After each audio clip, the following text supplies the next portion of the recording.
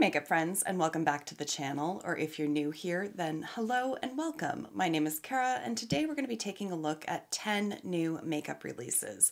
Now, in the past, several months ago, I used to do these videos on a fairly regular basis, and how I would approach them would be to rank them in terms of what I was the least interested in, working up to what I'm the most interested in. And that's how we're going to do it again today. I haven't done one of these in a long time, and I thought, why the hell not? So here we are, that's what we're gonna do. Before we jump into it, I will talk about my makeup very, very briefly. On my lips, I have one of the lipsticks from Urban Decay in the shade Oat Milk.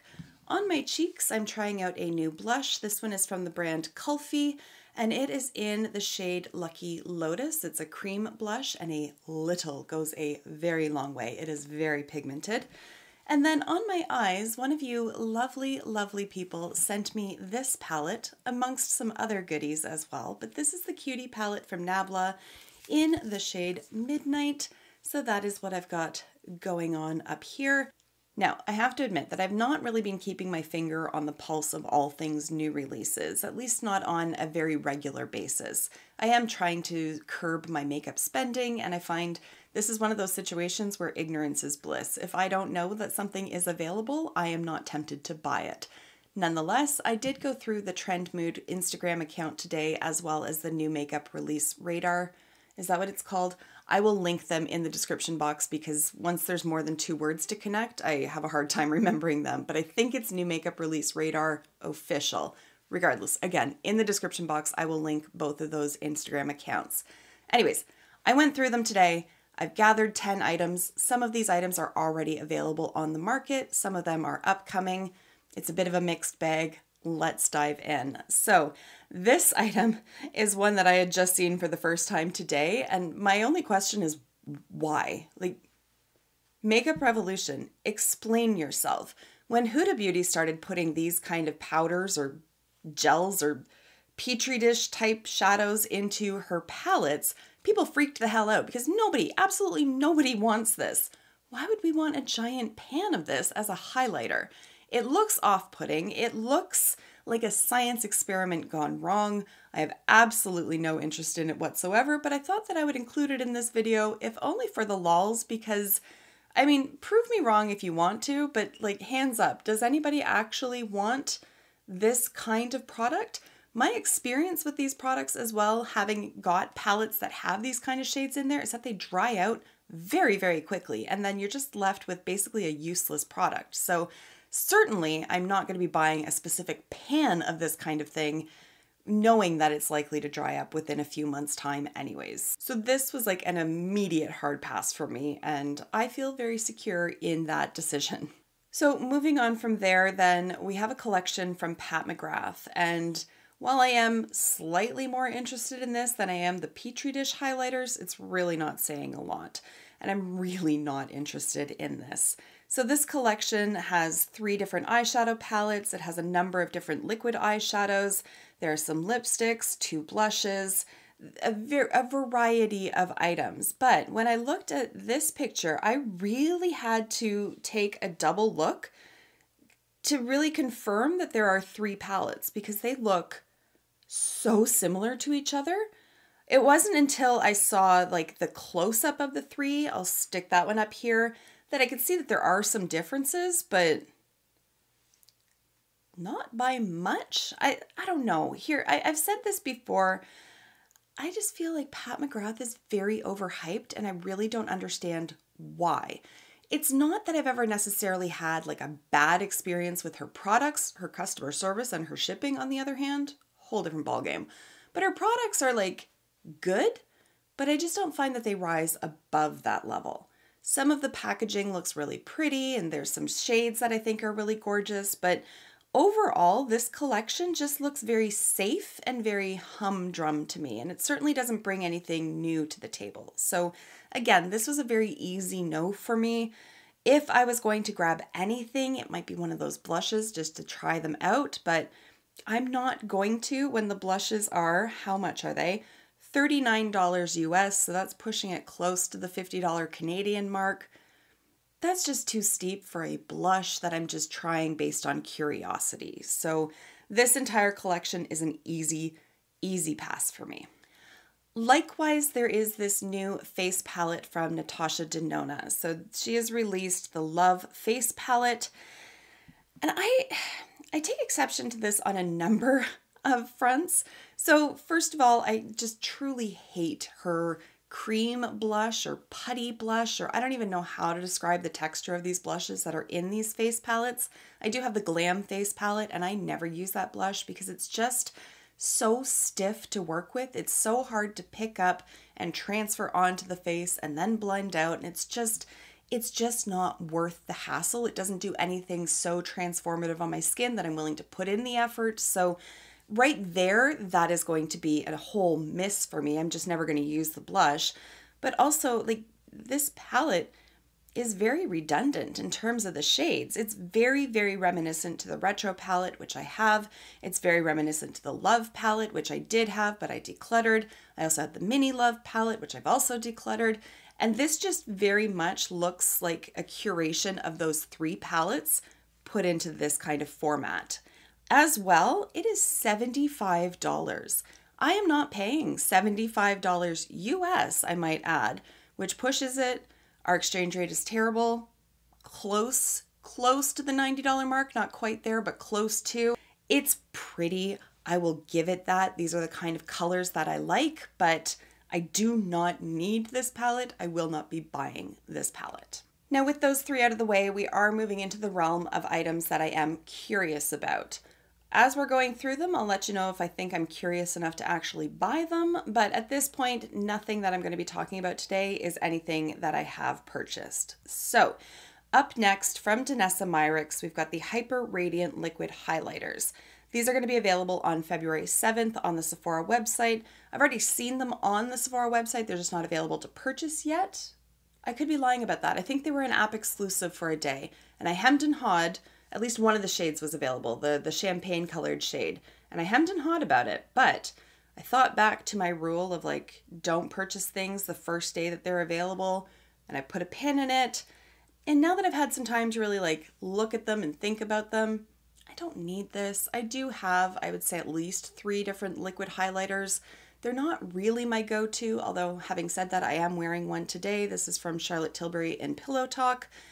But on a day-to-day basis, I just want something easy, and for me, a powder is much easier to deal with than a liquid. So while there are some very pretty shades in there, it's not really anything that I need, so I've already talked myself out of this one.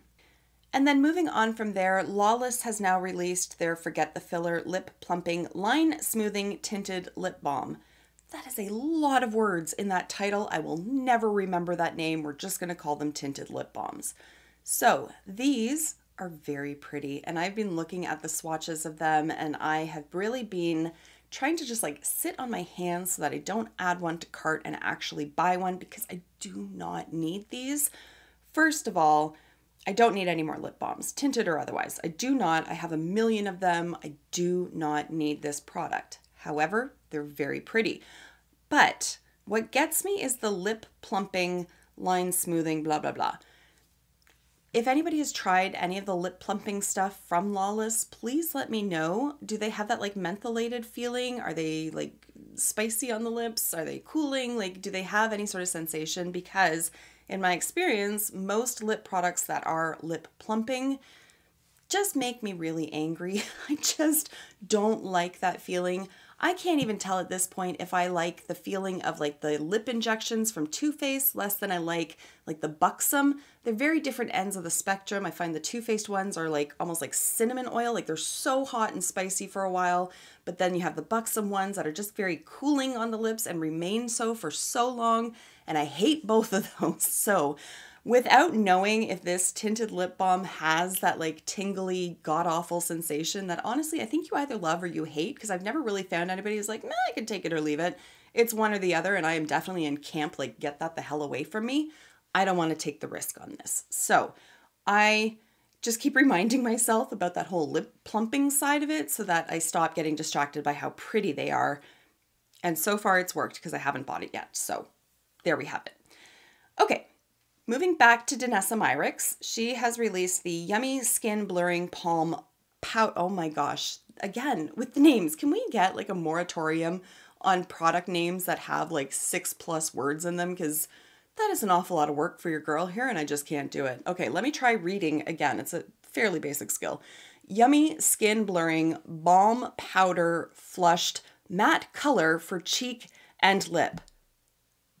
Who is coming up with these names, and are they paid by the syllable? That's the question for the ages. Anyways, I've seen these again on the Sephora website. I don't believe that they're available just yet. It just says coming soon on the Danessa Myricks website and the Sephora website, so there's no date yet. They're very pretty. They're very pretty, especially that one on the bottom right and the one in the, well, that entire bottom row. Let's be honest. I think they are gorgeous. I don't need them. I don't need them. I have so many blushes. I did a huge blush declutter last summer. I finally got it so that there is now like a space for everything and everything in its space, and I don't want to mess that up by adding a bunch of other items, although I am very tempted by that entire bottom row. I could do without the one in the middle, but the one on either end, like the orangey and that like bright pink, I would like for them to come home with me. We'll see. I'm curious about them. I might pick up one. I don't know. We'll see. That's the best I can do. Okay, moving on from there, this is an item that I actually did put into my cart and then moved it over to Love's List, and I haven't purchased it yet. Again, jury is still out. I really don't need this product, and I have another primer that I'm working on as part of my Project Pan, so regardless, it is this one here from Kosas. This is the Vitamin Infused Skin Illuminating Enhancer. So my understanding from the description of it and from what I've read on the Sephora website is that you can use this as a highlighter. You can use it under foundation for a little bit more additional glow.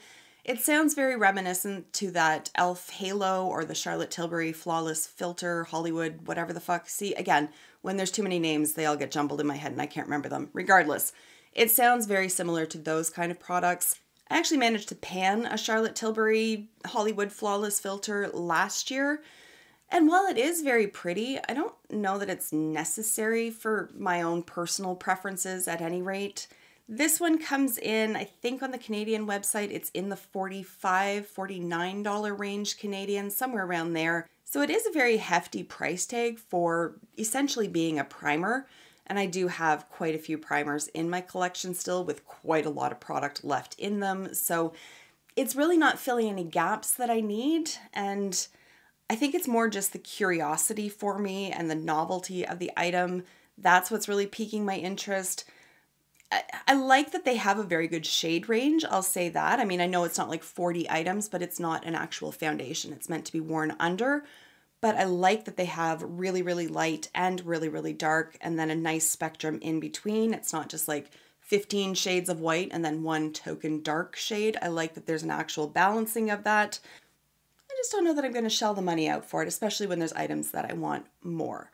Like this one here from KVD. This is the newest member of the Good Apple collection that they've got going on. This is the Good Apple Serum Foundation. It is a full coverage transfer proof foundation, which I find interesting because it is a serum foundation. And when I think of serum foundations, I usually think a lot more lightweight and light coverage. Claims to be full coverage. The packaging looks really cool. Again, the shade range looks awesome, as well as the undertones. There's quite a variety there. I'm very curious about it, but I tend not to wear full coverage foundation. But everything that's listed in the description of this product does sound very interesting to me. It's a full coverage foundation with a natural finish, transfer proof, extreme long wear with a lightweight serum feel. I like that idea of full coverage with lightweight feel. Don't know if it'll really like work out in reality, but I like the idea of it. It covers everything from blemishes to acne scars, hyperpigmentation, discoloration, and more.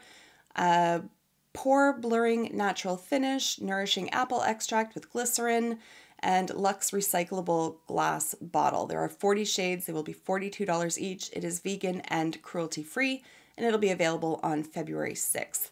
So I am very intrigued by it, but I want to hear other people's thoughts first before I put my money towards it. And now we're getting into the top two. So this next one, I actually did try to put money towards it, but it had already sold out. again, throwing back to that idea of me not purchasing things on the first day that they become available, it worked, I guess, for me, but also against me at the same time, depending on your perspective. I wanted to get the corn palette from Hip Dot, but it had already sold out, and then it restocked and it resold out again very quickly. So didn't get my hands on it. I'm honestly not heartbroken about it, but it's more the nostalgia for me because corn, also Evanescence, huge Alterna head right here. Love 90s music into early 2000s. Just, it's my shit. So both of these really spoke to me from that perspective. I know nothing about Hip Dot. I don't know if the quality of these would be good, if they'd be crap, if it would just be like a collector's item just to look at but not actually apply. Obviously, I don't need another blue eyeshadow palette because I'm wearing one, so I didn't need the Evanescence one. The corn one, very, very neutral, but very, very pretty. I really love the CD case packaging. Like it just transports me back in time to being like 17, 18, 19, rocking out to all this and just living my best life. So I was very curious about it, but not curious enough to go back. Like I haven't gone back to see if they have restocked yet again. The moment has passed, and that's what I kind of like about this whole like just relieve the pressure for myself from trying to put into my calendar when things are releasing and have notifications going off and waking up early to make sure that I'm first in line, because I've done that and it's not how I want to be living my life. It's truly not. So I'm much happier this way. And then once that like FOMO just sort of relaxes a bit, I can move past it. So again, these are like the palettes that if they showed up on my doorstep, I'd be quite happy about it, but I'm not like banging down the door to find them. We'll put it that way. All right, my friends, strap in because now it's time to talk about this. YouTube, please don't demonetize because I've shown penis lipstick, please. But here we are. I am not sure I even know how to pronounce Isamaya. Is that how you pronounce it? Isamaya? I'm not entirely sure, but Isamaya Beauty has released what I have been referring to as cock sticks because obvious reasons. So these deliver an intense color payoff with a lustrous, comfortable finish, featuring ultra-dense liquid pigments suspended in a solid oil. The final effect is satin slick, saturated color in just one stroke. And then it goes on to talk about like the antioxidant, botanical actives and this and that, but like, are people buying this for the ingredients or are you buying it for the packaging? Because I have to think it's for the packaging. And I have to think that she thinks it's going to be for the packaging as well, because why else would you put a lipstick in a cock and ball set? It's clearly for the packaging. And I'm okay with that. I am not one of those people that's going to be like, oh my God, it's a penis. Like I've never seen one in my life. I think it's hilarious. Would I pull this out at work while I have a client sitting in a meeting with me? Absolutely not. Would I apply it at home and then wear it out? Fuck yeah, why not? Especially that dark one, the black cock and balls. How many times am I gonna? Especially that more neutral shade. I think it looks gorgeous. Can we also talk about the modeling pictures though? With like the it's all very suggestive. But again, I'm not clutching my pearls. That's fine. You know who probably is though? Jeffree Star. He's probably angry as hell that somebody actually releases because you know he wishes that he could have, but he didn't. So here we are. So, I mean, personally, I can deal with the packaging. I'd probably hide it from my children and I would never take it out into public, but I can deal with the packaging. If anything, it would be good for a giggle. What I cannot accept, however, is the $95 price tag. If I am going to be paying $95 for a replica penis, it's not going to have a lipstick inside of it. It's going to have a motor. And with that said, I think that we can wrap the video up here. So thank you so much for taking the time to watch. If you enjoyed it, please give it a thumbs up. Let me know down below which items you're interested in, which ones you're not. Otherwise, I will see you in my next video. And until then, just be a decent human being. Bye for now.